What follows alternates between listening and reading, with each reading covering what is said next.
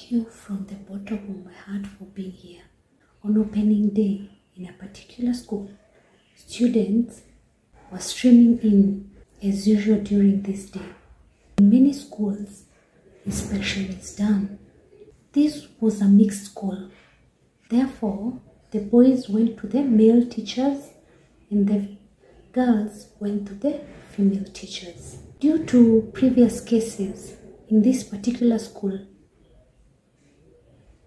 the police also were involved in inspecting students as they streamed in school. It is important to note that there was rampant drug abuse in this particular school. That's why the law enforcement was involved.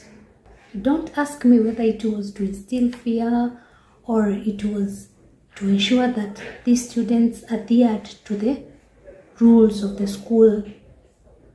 I can't expound more because it is a different school. As one of the policemen was inspecting the boys. Remember, when he is inspecting the boys, the teachers are there. And the students also come in with their parents. You have to empty everything that you're carrying. You have to empty your pockets. You have to get everything out of your backpack if you have one, or any luggage that you're carrying for inspection. As the policeman was inspecting a particular boy, a small item, just like a pen, but wider than a pen. So he asked the student, "What is it?" The student said, "Oh, it's a new type of perfume that I'm carrying." Remember, all the other teachers are there. And they looked at it. Then, all these teachers have been teaching for a while. But there was this new teacher. Actually, he was on teaching practice. He said, "No, that's not a perfume. It is a drug." Actually, to be specific, it was vape. All the teachers and the same policeman were shocked. It was taken to the principal's office. The principal also did not know about it. So they called this teacher on teaching practice so that he can expound on it. So I told them, just Google about it so that you know more about it. So they Googled. They got to know what it was. So you see, most of the people in the school, most of the teachers to be specific, never knew what it was. Even the principal never knew what it was.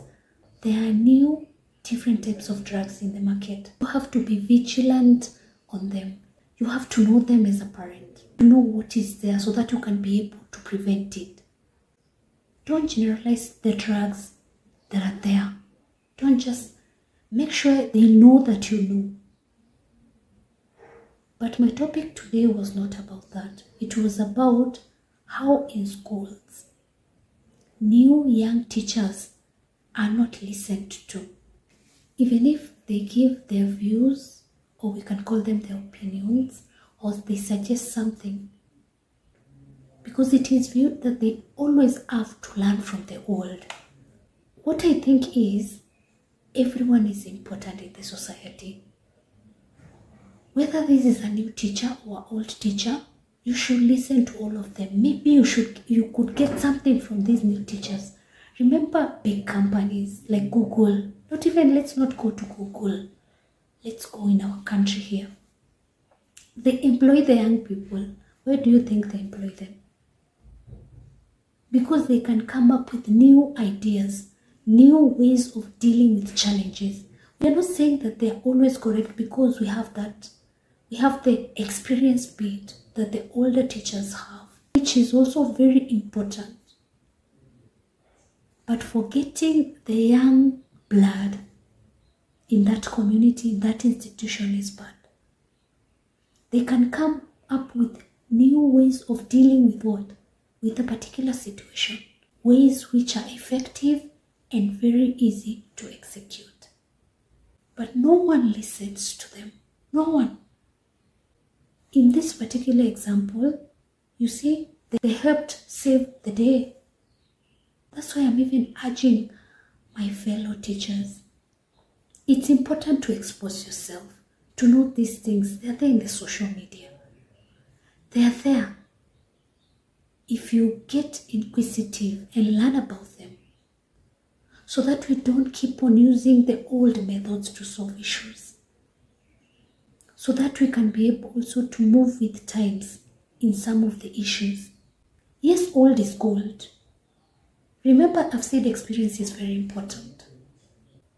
But the gap that is there between the old teachers and the new teachers, young teachers, is getting wider and wider. And at the end of the day, if it grows wider, it doesn't benefit the child because of the student, to be specific.